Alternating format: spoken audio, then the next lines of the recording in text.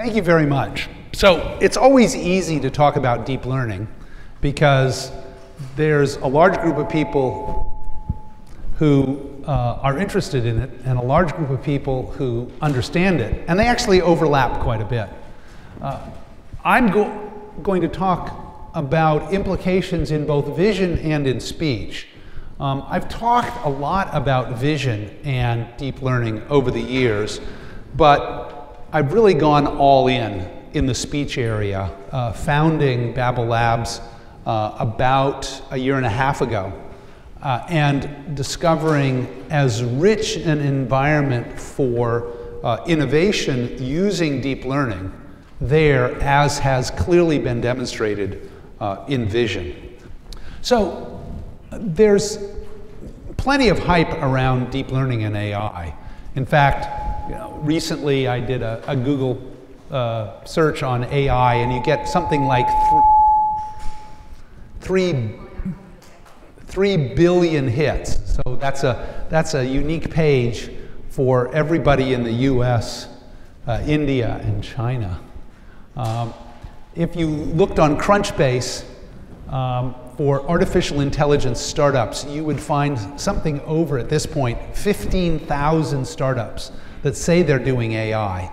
I think in that version of the meaning of AI, it is pretty much the same meaning as the word new, because you'd have to be an idiot not to put AI into the profile of your startup.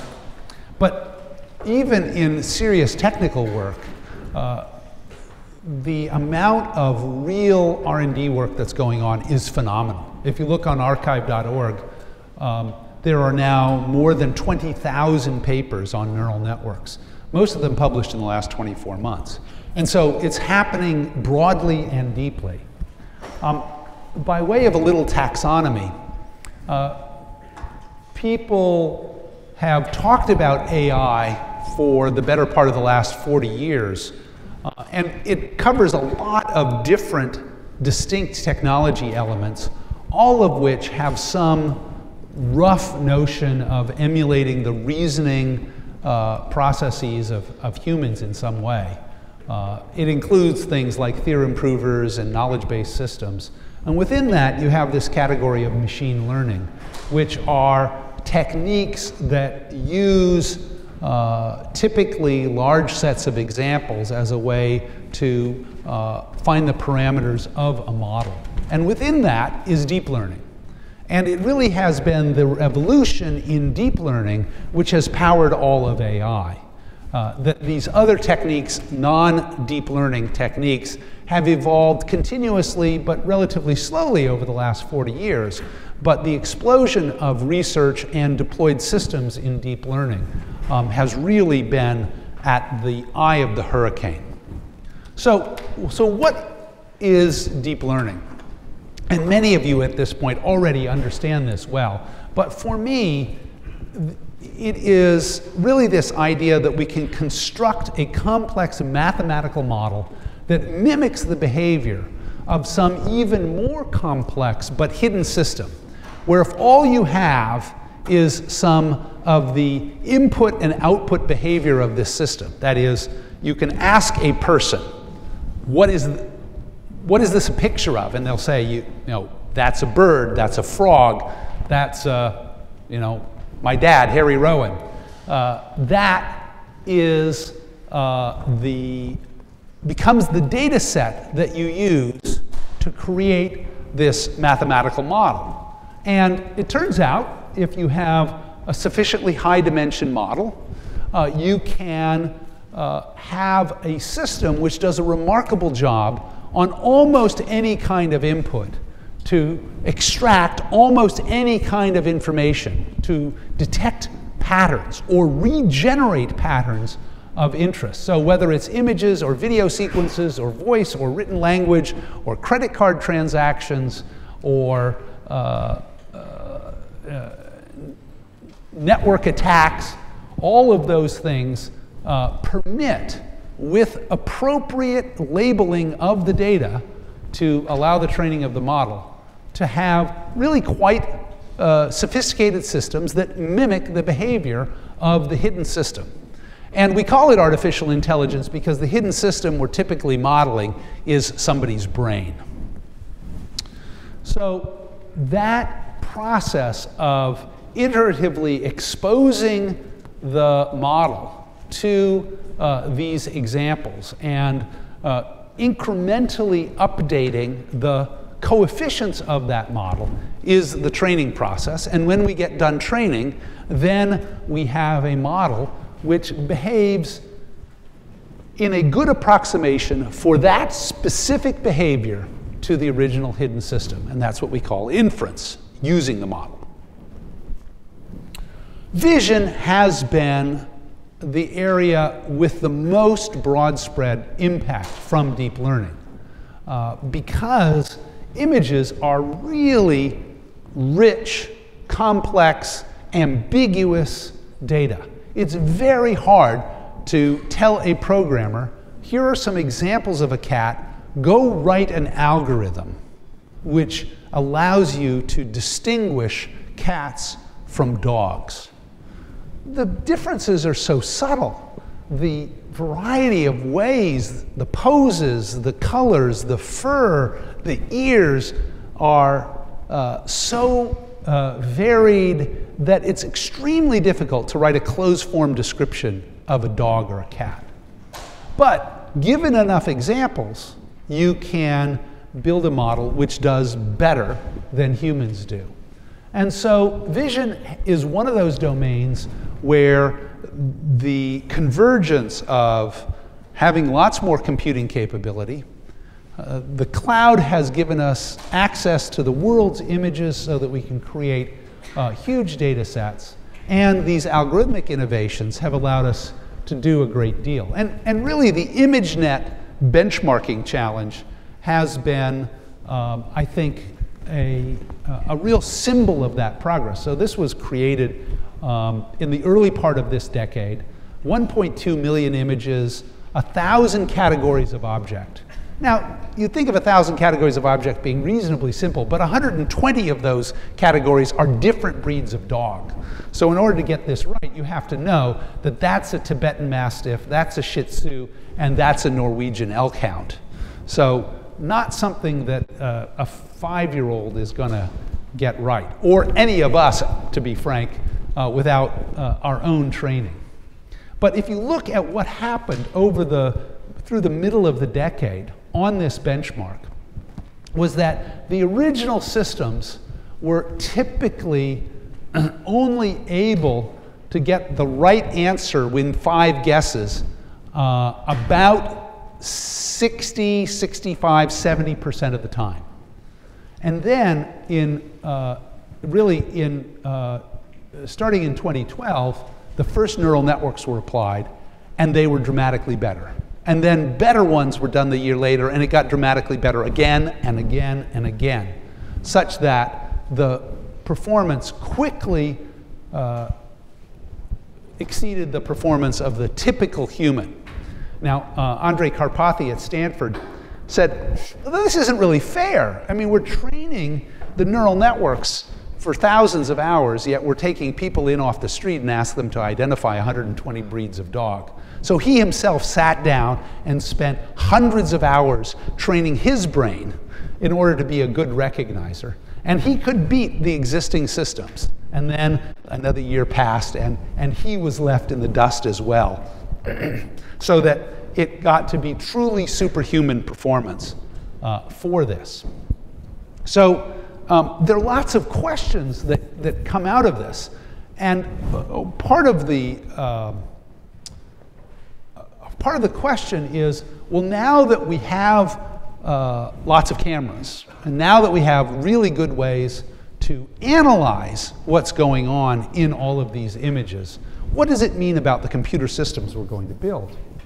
And here I use the example of security cameras, though the issue is much broader than that of just security cameras. But it illustrates, I think, some of the key dilemmas which have emerged around deep learning and AI when you have these, at least narrowly defined, superhuman analytical capabilities. One of the questions fundamentally is, where do you do the computing? Because these are very hard computational problems. You know, NVIDIA is doing a marvelous business in selling people these very effective computing engines, largely in the cloud, to do the computing.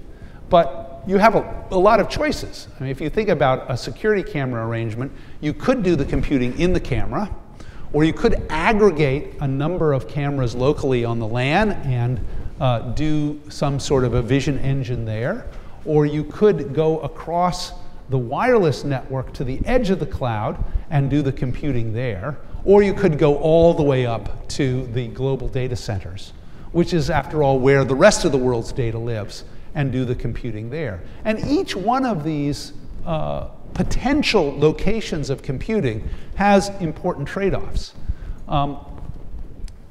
In the limit, it's clearly going to be cheapest and lowest power to process the data locally.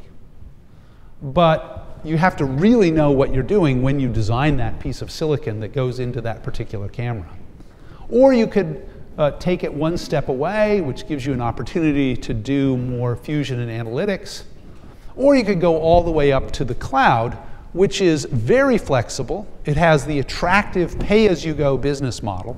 But actually computing in the cloud, if you actually look at how much energy per op and how many dollars per op, is fabulously expensive compared to what you could do with locally optimized VLSI at the edge in volume.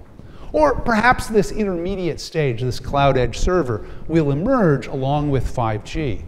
And so you've got different economics, you have different trade-offs across this spectrum. In fact, you would say, well, clearly it's going to be lowest latency if I do it all locally. So the system responsiveness will generally get better as I move my intelligence to the edge. On the other hand, the scope of data analysis, what do I do with this set of images versus the billions of other images coming from billions of other cameras, is going to be better the more global I make that computing. Privacy is a big deal, particularly if we're capturing human activity, human speech, human movement and expression. Anything that goes to the cloud is inherently vulnerable to abuse. Sometimes commercial abuse, sometimes privacy abuse, sometimes misuse by governments. And so if you want to be private, think about doing the computing locally such that only the necessary information is ever transferred out of that box. And the networking costs go up as you move it there, or at least the asymptotic computing costs and network costs go up. If you just have to do a single operation, it may be much cheaper to do it in the cloud than to build some new piece of VLSI to do it at the edge. But these are classic trade-offs. And in fact, it's significant that most of the world's data, and a growing fraction of the world's data, is pixels. It's videos being shared, it's security camera footage, it's analysis coming from autonomous vehicles, it's people sharing things on Facebook. The world's data is primarily pixels. And so how this issue gets decided about where you're going to do image processing is likely to drive how the world's networks are structured, full stop. But let's look also at some of the numbers. And I've used this picture for a couple of years, but it still has, I think, some potent implications. That if you look at the world's population of people, and you look at the world's population of image sensors, assuming a 3-year life, something interesting happened in the last 3 years or so. We had this crossover, and not just kind of a mild crossover. You had this dramatic shift where we went from a world in which image sensors were scarce, so it wasn't hard for people to look at all the photos that were taken, to watch all the video that was captured, to a world in which it is humanly impossible to look at all the pixels that are being captured. Either those pixels will never be seen, or they will be looked at, previewed, filtered, selected by machine in order to bring only the most salient, interesting, provocative, or important images to human eyes. And the numbers are staggering. If you just think about what the raw image capture bandwidth is of the roughly 20 billion cameras we now have out there, that's 10 to the 19th raw pixels per second. And even if you compress it well using classical image compression, you're still talking about order of 10 to the 17th bytes per second of data that you're going to need to move around the planet. And that exceeds the available bandwidth of all of the world's networks. And it's particularly bottlenecked as you get up towards the cloud. And so the economics of image processing are closely tied to this question of how many streams are we dealing with. And capturing the pixels is really pretty cheap. I looked a little while ago at Amazon for the cheapest security camera, and I found that I could get an HD resolution camera with power supply and electronics and networking and LED illumination for 14 bucks. And it begs the question, okay, this is what the hardware costs. What does it cost to do something with it? And so depending on what assumptions you make about whether the computing is done in the cloud or at the edge or somewhere in between, this $14 camera may have a lifetime cost measured in thousands of dollars by the time you've paid for the processing of all of those pixels. And so it certainly suggests that what happens naturally is that more and more intelligence gets close to the edge, so that you don't have to send all those pixels off someplace expensive in the cloud to process them. And so this is indicative of the role of greater local intelligence, greater intelligence in general, and the likelihood that we are going to have vision processing as one of the key drivers of where our flash memory, our DRAM, our processors, our computing logic is going to be consumed. And in fact, if you look across the whole semiconductor ecosystem, it is very much about the kinds of bandwidths and computing throughputs and storage capacities that are occupied more than any other single thing by these pixels. This question of intelligence, though, is not limited to pixels. Pixels are the biggest bulk contributor to the computing challenge, but the information content is distributed across many modalities of new data. So pixels have the biggest data because pixel streams are so darn fat. But there's equally interesting information in those considerably skinnier data streams associated with audio, specifically human speech. It's really the case that human speech is at the center of human culture.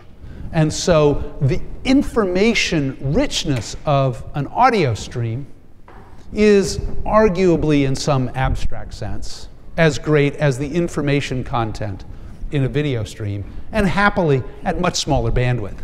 So we can afford to do all kinds of new and strange things to it. And in fact, one of the places to start in talking about speech is to look at it as a picture. So here, I've got some spectrograms. A spectrogram is a picture where time is on the horizontal axis and frequency is on the vertical axis. So this is 16 kilosample data. So that's you're essentially looking at little slices of FFT from 0 to 8 kilohertz there. And so the top example is clean speech. And as you'd expect, there are moments of silence, which are kind of green. And there are the red bits are the words. And even within them, you can see the stack of yellow stripes, which are the harmonics that make up the sound of speech, especially the sound of vowels. And I'll actually give you just a little bit of a sense in this comparison. So here's, well, you know what speech sounds like, but.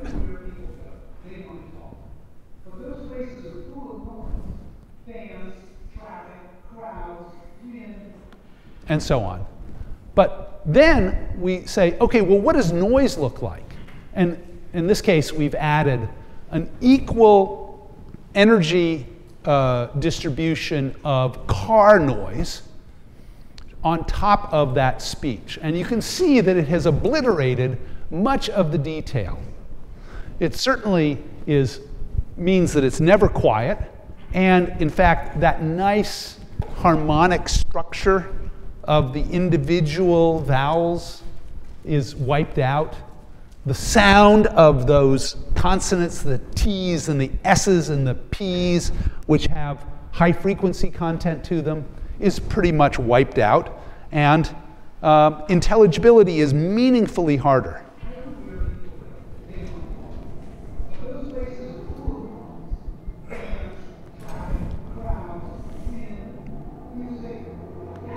Now, your brain is pretty good. It's gotten, a few years of training in separating the human speech sounds from the other sounds. But if I were to turn up the volume on the noise further, even that would be obliterated, and you could not distinguish it. So one of the grand challenges is the question, well, how do you take that middle row and reconstruct the original speech? And it turns out, just as image processing allows you to classify and separate out different objects or patterns or structures within an image, we can do the directly analogous thing with neural networks operating on speech. And so by applying a neural network, we almost perfectly can reconstruct what that clean speech was, using just the noisy speech as input.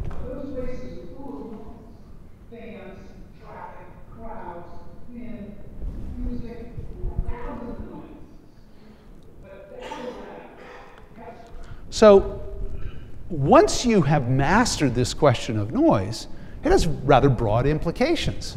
You can make better audio and video recordings. You can make phone calls from noisy bars, and no one will know. You can do better speech recognition. You can identify who the speaker is. Everything about the original content and intent of that can be reconstructed. And so Babel Labs is a company really working on this very hard problem of dealing with speech, and in particular, dealing with speech that's otherwise obliterated by noise. And there's plenty of opportunities, because just as there's about 20 billion cameras out there in the world now, there's about 20 billion microphones. We have lots of devices delivering voice, phones, TVs, radios. We love to share speech streams, usually in the form of videos. We interact with our devices, which creates an opportunity for speech interfaces. And we still even do this old-fashioned thing called making phone calls. It's only about a quadrillion words a year in phone calls today. And so we've been able to really take this broad market and find a kind of remarkable set of different applications for this speech enhancement. And here's a more demanding set, a more difficult set of speech examples. These are 3 before and after speech scenarios. Let's see if this works.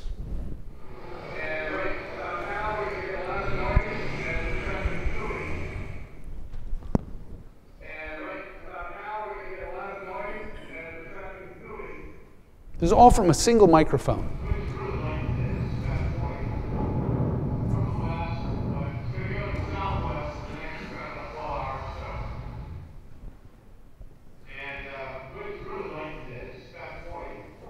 a friend of ours who's sailing around the world solo.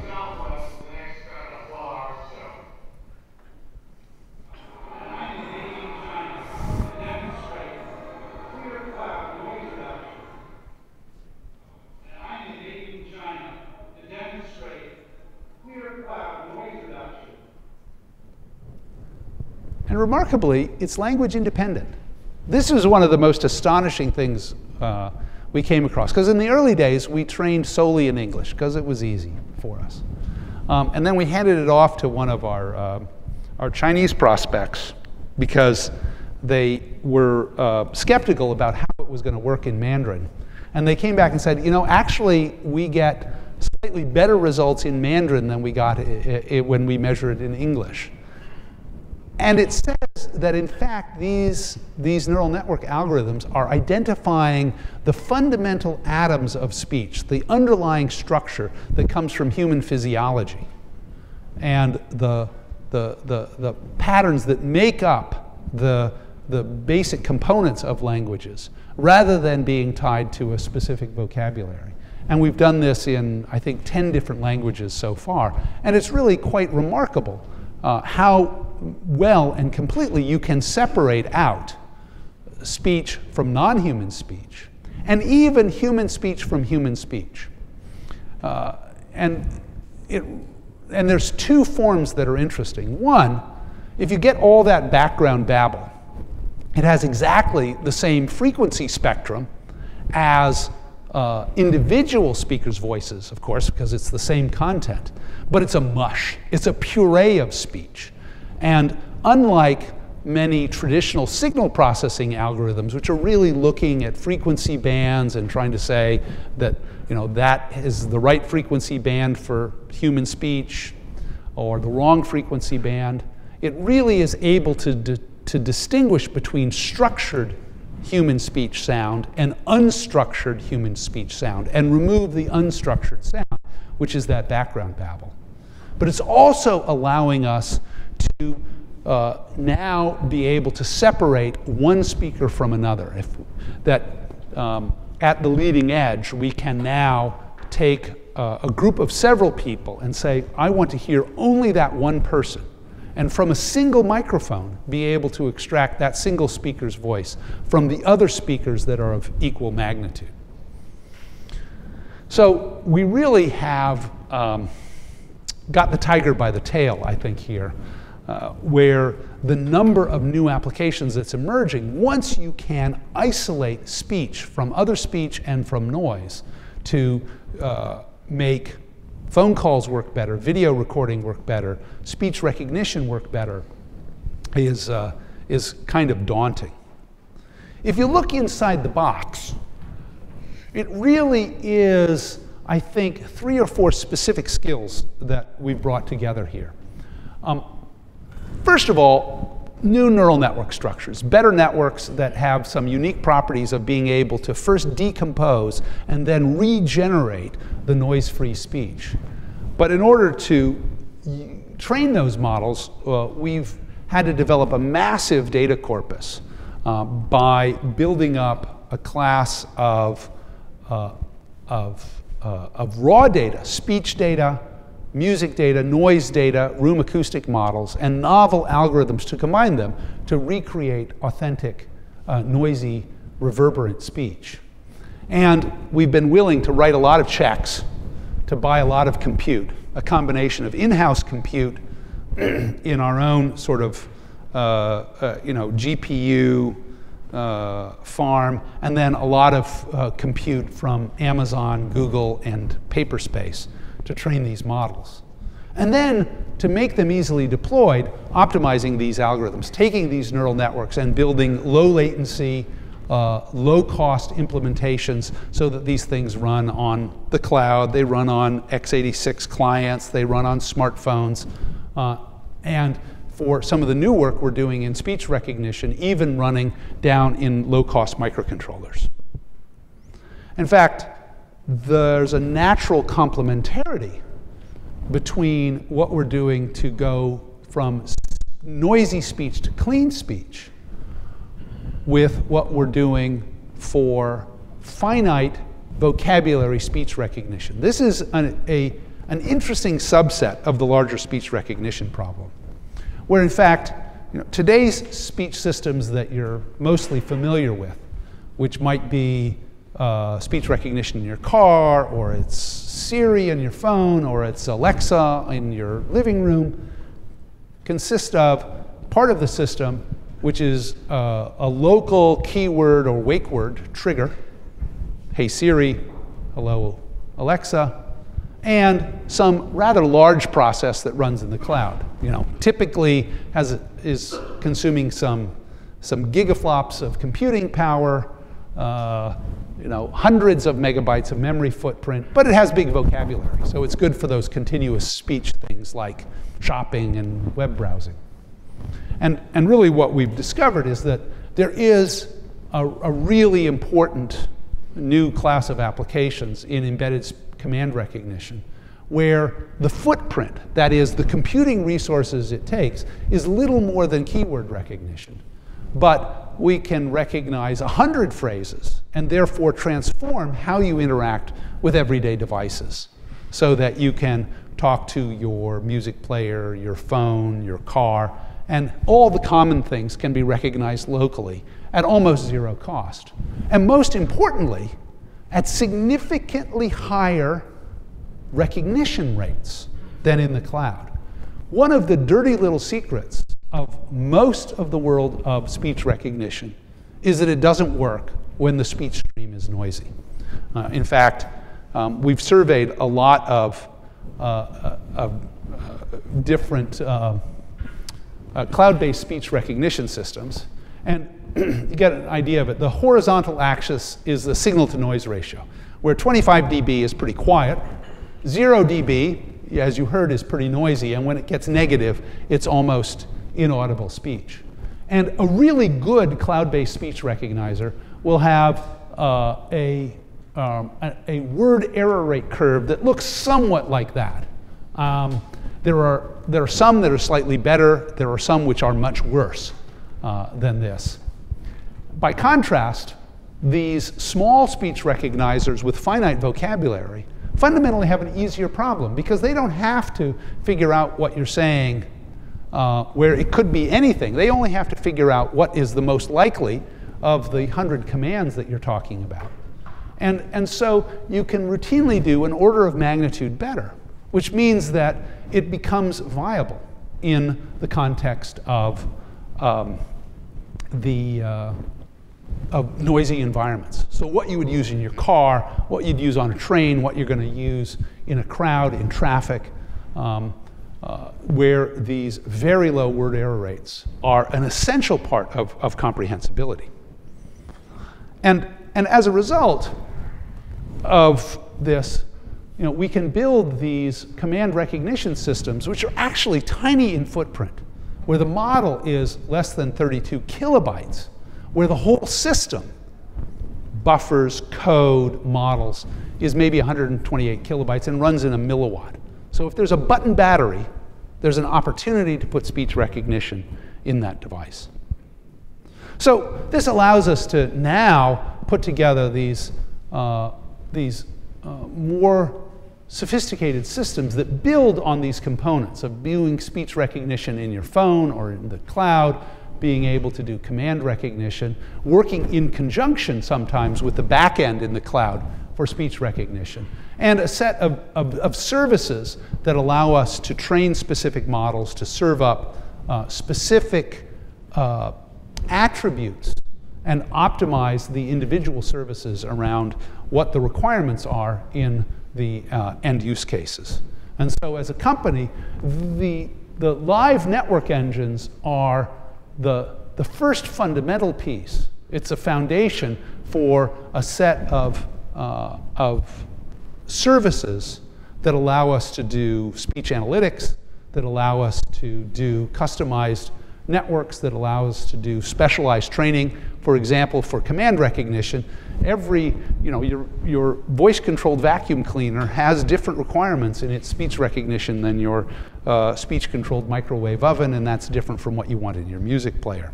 And being able to serve those up and customize them completely automatically as part of the design process is now something that we're able to routinely do.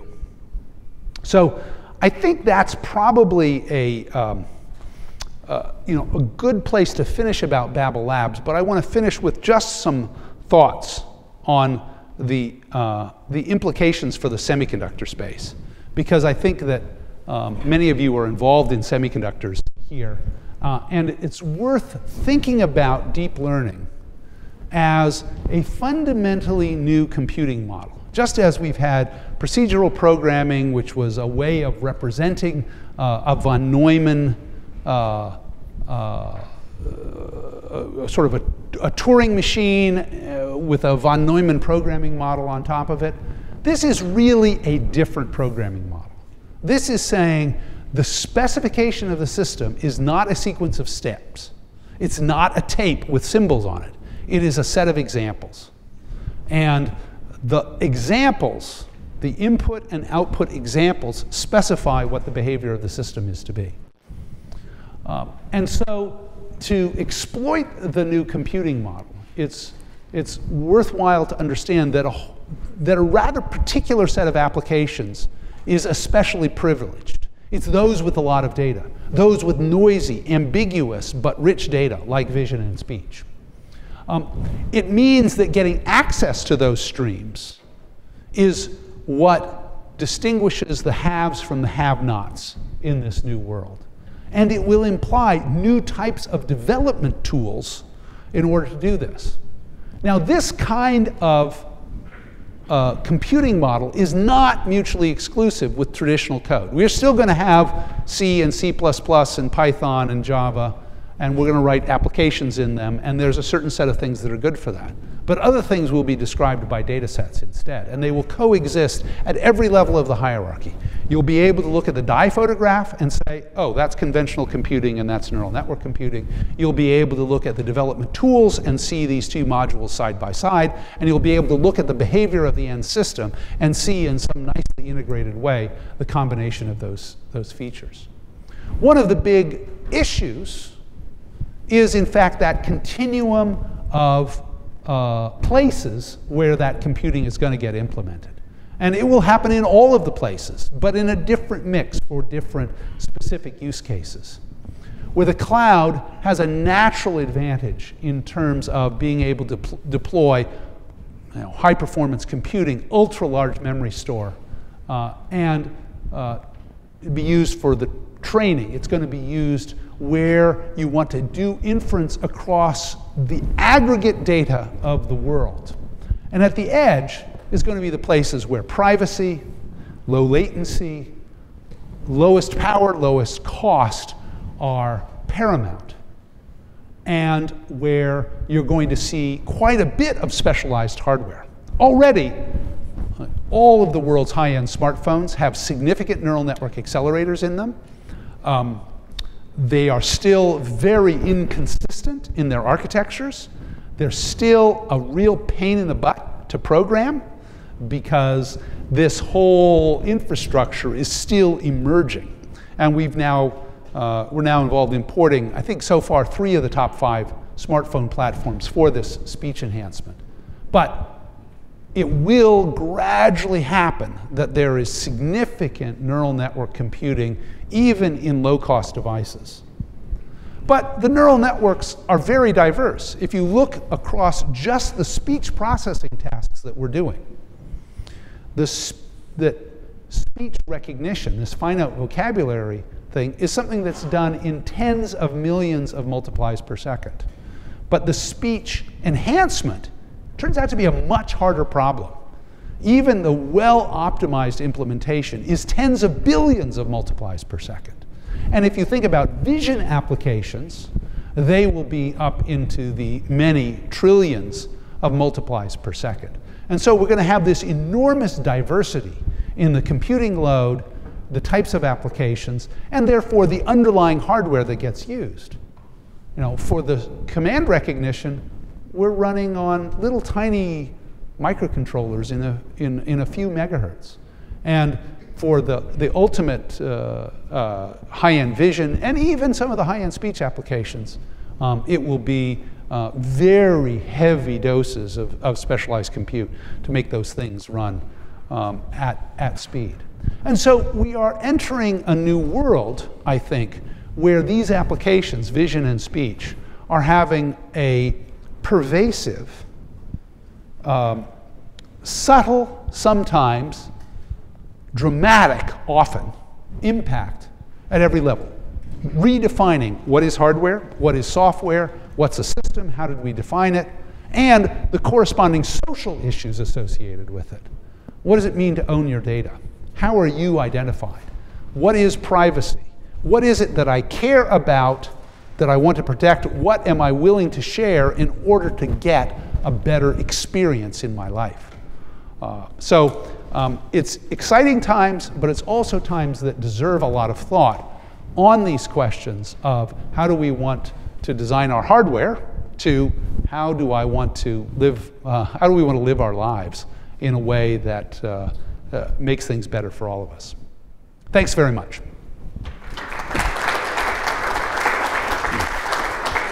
And I think I've been a good boy and left time for questions. We have plenty of time for questions. Please come up to the microphone, and it's helpful if you identify yourself.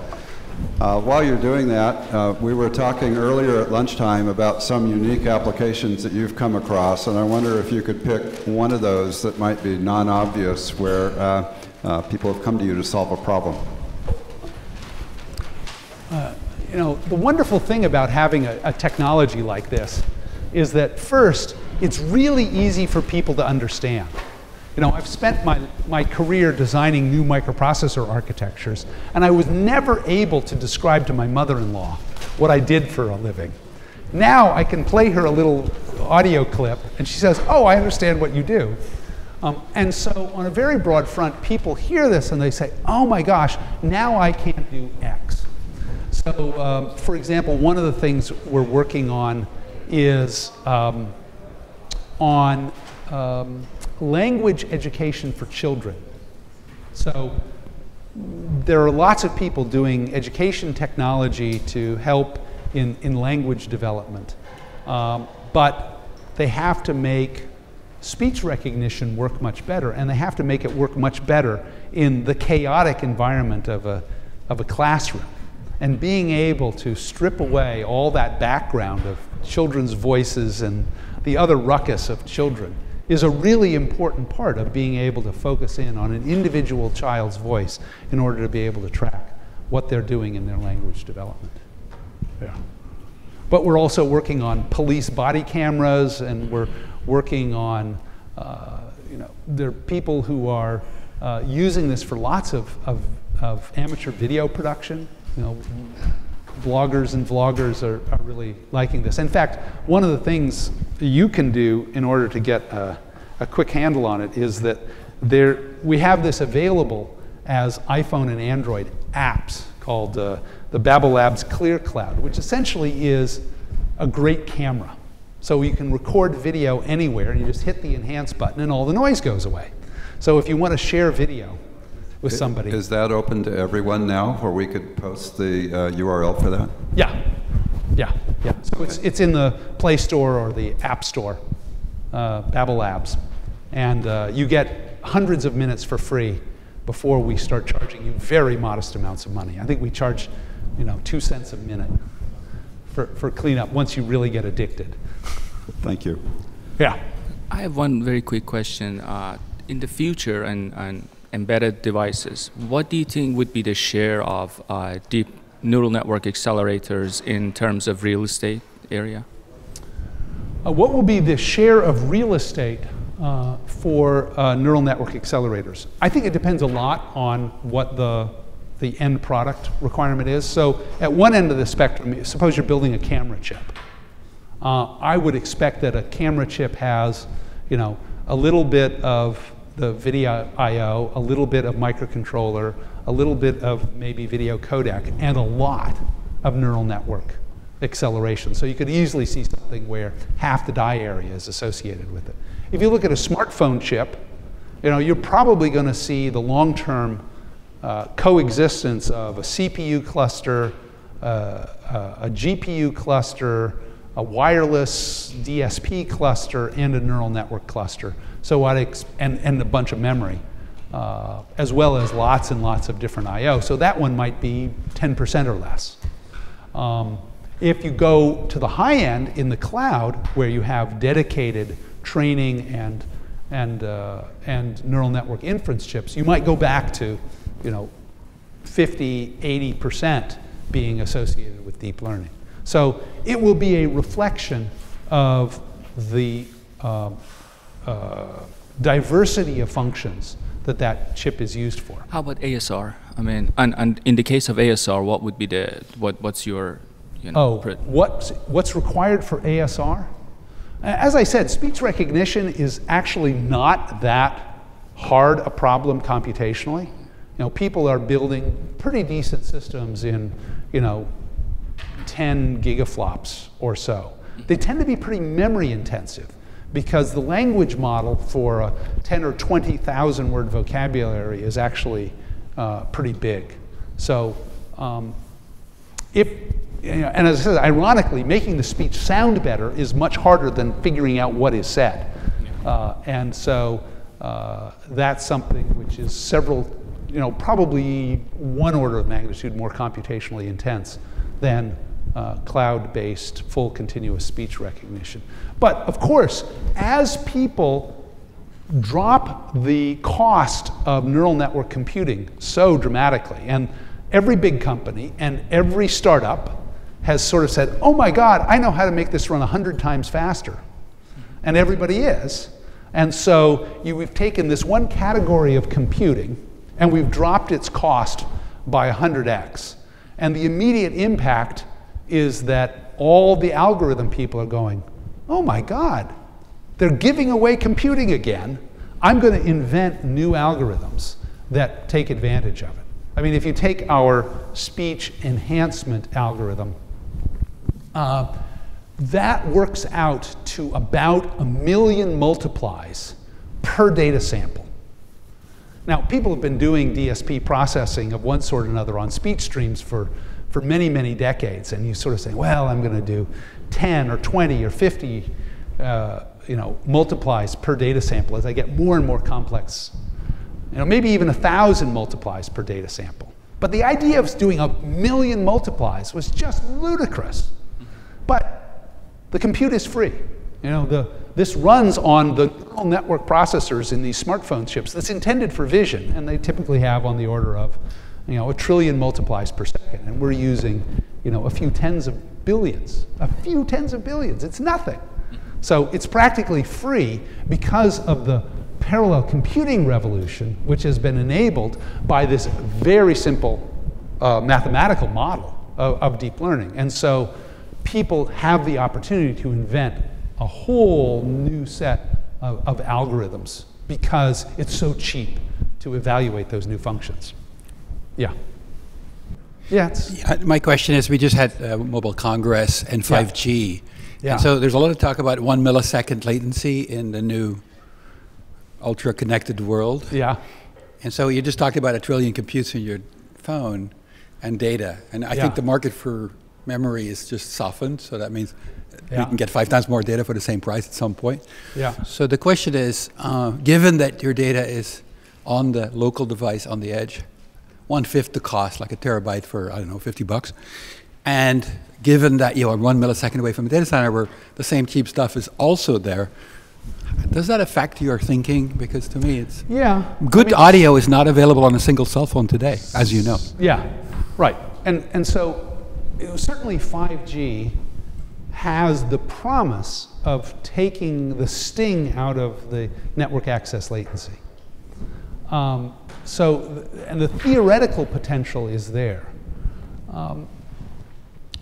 But the latency to the cloud, when you consider not just what are the wires that you go through, but the business models you go through, the number of interfaces, still represents a stack of computation, a stack of transactions, I think, and a stack of latency, which will in general, not match what you can do in a very carefully crafted system. So in closed systems, I'm sure that you can take advantage of the 1 millisecond. And it's been interesting to look at some of the stuff that Google has done when they sort of control everything from the point of network access through the whole cloud and back. They can get to some pretty low latency numbers. But in general, if you sort of just build a generic application in the cloud and you try to run some data through it, now if you use Facebook Live for video streaming, you've got about 10 seconds of latency in that system. And I think it's just an accumulation of different pieces of software in that stack. So in practice, there's a long way to go between the typical latencies, which are a second or more, and the theoretical limit, which has gone down from maybe 100 milliseconds to a millisecond.